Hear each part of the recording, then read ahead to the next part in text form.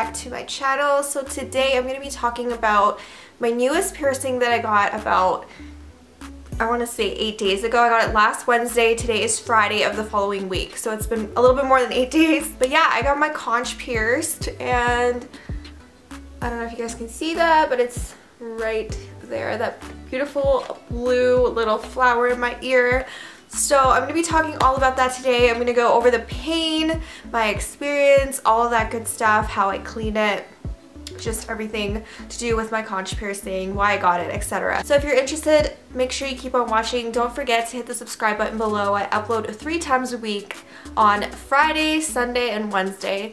So let's go ahead and get started. So I wanted this piercing for a really long time. I've wanted it for a couple years now, and I just was able to get it now because I got a lot of other piercings beforehand. I kind of base getting my piercings around the healing, around what season it is, because I really like to swim in the summertime and it needed to be healed before the summertime, you know? Also, based on the way I sleep, because I'm a side sleeper, and if I got one cartilage piercing in this ear, I wouldn't be able to get one in this ear right away, you know, until the other one is healed, because I wouldn't be able to sleep on this side, you know? So a lot of factors go into why I get my piercings when I get them. So I've wanted this one for a few years now. I finally was able to get it now. So I definitely wanted to vlog this experience with you guys because I went to a really good piercing place.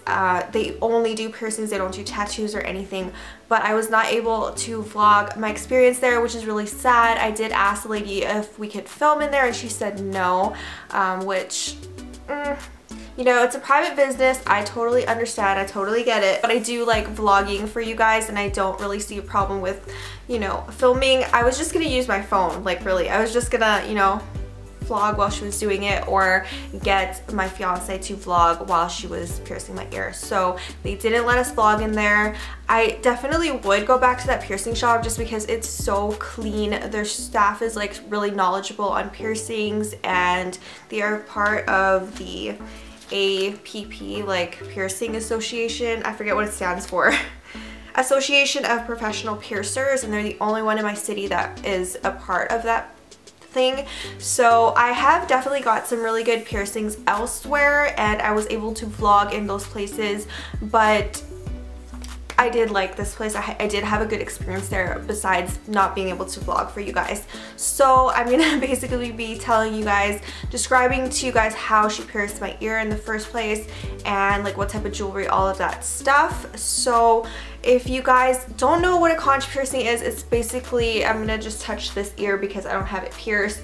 It is the piercing of the inner cartilage. So it's like this part right here, and it goes through the back of your ear. So if you can see the back of this ear, it's pierced, you know? So I always thought this piercing would be kind of painful, and okay, let me go through how she pierced it. So she basically, just like any other piercing, she put a marker in my ear to show me where it would be, and she was like, is this where you want it? I'm like, yeah, sure. I told her that I wanted to be able to wear it like as a ring eventually. I didn't want to get it pierced with a ring because I heard that getting pierced with a ring takes longer to heal, and she did tell me that it does take longer to heal because it moves around a little bit more than with a stud.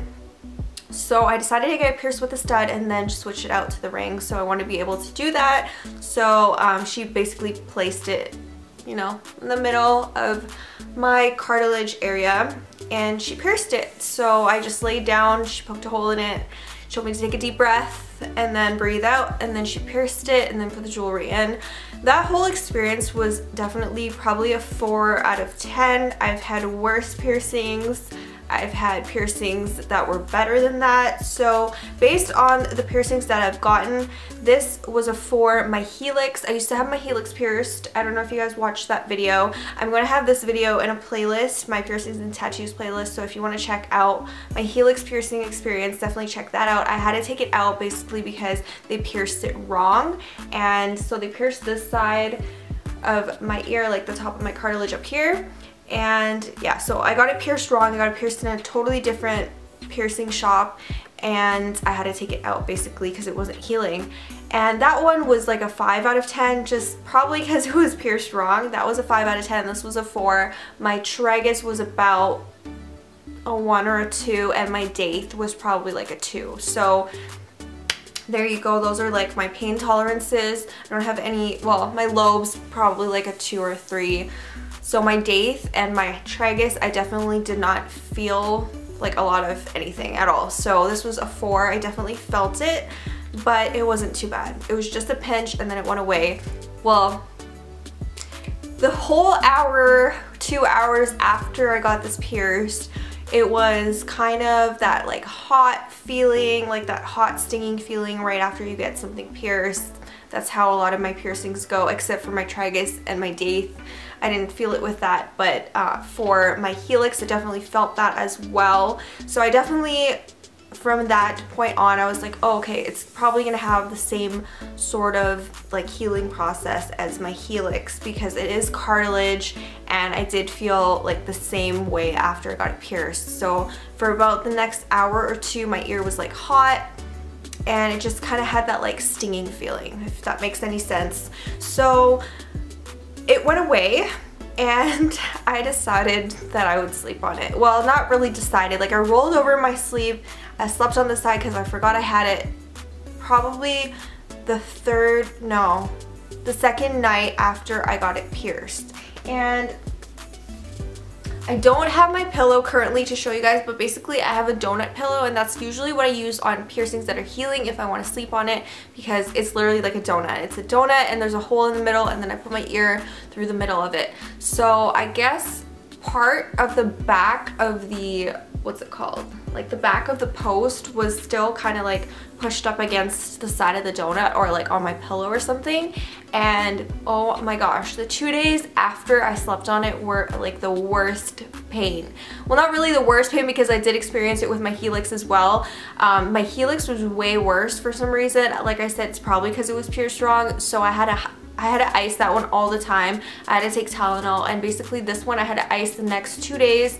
And then on the second day I decided, you know what, I'm gonna take Tylenol, screw this, it hurts, it was throbbing, it was hot. So I finally decided, you know, I'm gonna take some Tylenol, and it went away and never came back since. So I'm really happy about that. And I haven't had to ice it since. It's still like, my ear is still kind of tender in certain areas, and when my hair gets caught around it, it hurts. Like I honestly, sometimes I feel like I want to get a pixie cut, cut off all my hair, get a pixie cut, and then get all the piercings that I want, get my industrial done, get my conch on the other side, get my rook, like everything, all the piercings that I want. I feel like I want to just cut my hair off, get them all, and then have them heal properly and not get my hair caught around them, and then grow my hair back. That's how I feel sometimes, because it just is really annoying when your hair gets wrapped around your piercings. Like, it actually legit hurts. So that's the only thing. Like, the healing process has been okay so far, other than sleeping on it by accident on that one time. Definitely not going to do that again. I'm definitely going to continue sleeping on my right ear for now, because I have to sleep on my side. So yeah, the bar is super long, and that's why my hair gets caught around it. So she said that I would be able to change the bar if it all heals fine in the next 2 months. Like if the healing is if the healing goes smoothly, I can change it within the first 2 months to a new, like to a ring, because that's what I want. So next up, I'm going to be basically telling you the price, as well as like she gave me a whole instructions booklet on my piercing and like what I got it pierced with. So she did tell me this piercing would take 4 months or longer to heal, and I got a 16 gauge titanium stud. I did upgrade the stud to the flower one that I have in my ear right now, which cost a little bit more than if I was just to get a basic stud, so keep that in mind. My whole piercing with the tip and the aftercare was $184. So this is my most expensive, one of my most expensive piercings up to date, because I do always upgrade the jewelry. I want to let you guys know that. But yeah, except for my tragus and my date, those are the only two that I didn't upgrade the jewelry, and then my seconds on my lobe, I didn't upgrade the jewelry for those ones. But for the most part, I usually do upgrade my jewelry, just because I get bored with like the standard, like, you know, just crystal, you know.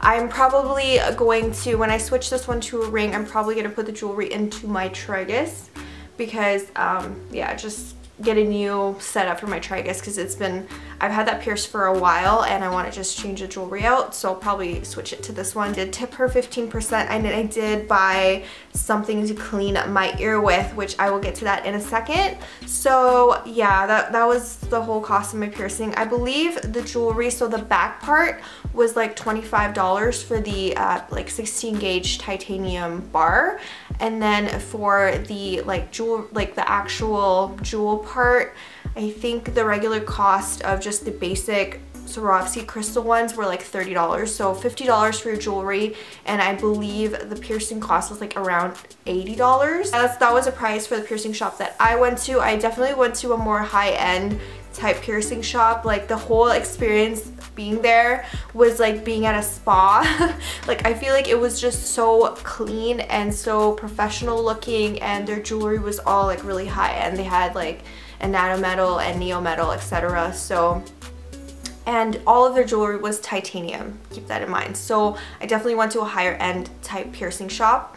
So for the solution, I used like the Neomed normal saline solution, 0.9% normal saline, and I do clean it just once a day. In the shower, I use Dove baby soap, just the regular Dove baby soap. When I got my tragus and my dates done, all I did was clean it with the baby soap in the shower. I didn't bother with like saline or normal saline, but I definitely wanted to take my piercer's advice because I don't want, you know, any piercing bumps to happen or anything like that. So I do use normal saline once a day to clean it.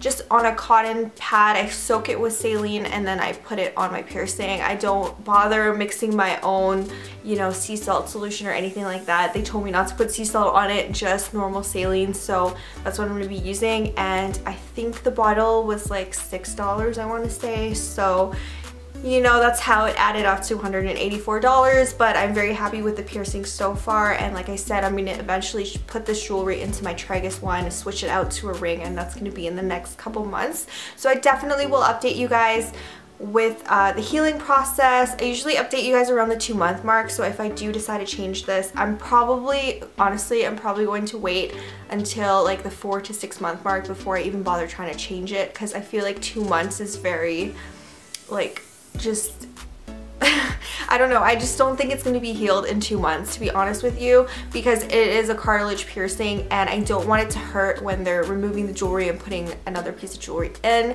or like downsizing it, although they do suggest I downsize it because the bar is really long.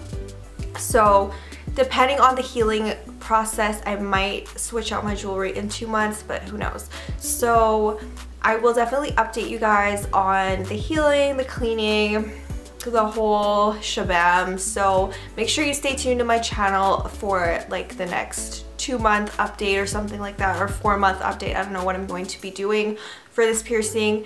And I will also be doing a video on piercings that I currently want to get, because I'm obsessed with piercings. I love ear piercings, so I definitely want to get the industrial probably next. The industrial or the rook. If I am like going alternate ears, then I'll probably end up getting the rook because I want that on the right side, and then I'll go back to this ear. I don't know. I do really want to get the industrial one though. It just scares me because I feel like that's going to be like the most painful piercing that I'll have and the most annoying to heal. So yeah, my cartilage on my ears are just really hard, and I feel like it makes piercings a little bit more painful, like cartilage piercings anyways. So yeah, that's pretty much all for my conch piercing. If you guys have any questions or anything like that for me, leave them in the comments below and I will definitely get back to you. So I hope you guys enjoyed this video. I will see you guys in my next one. Bye everyone.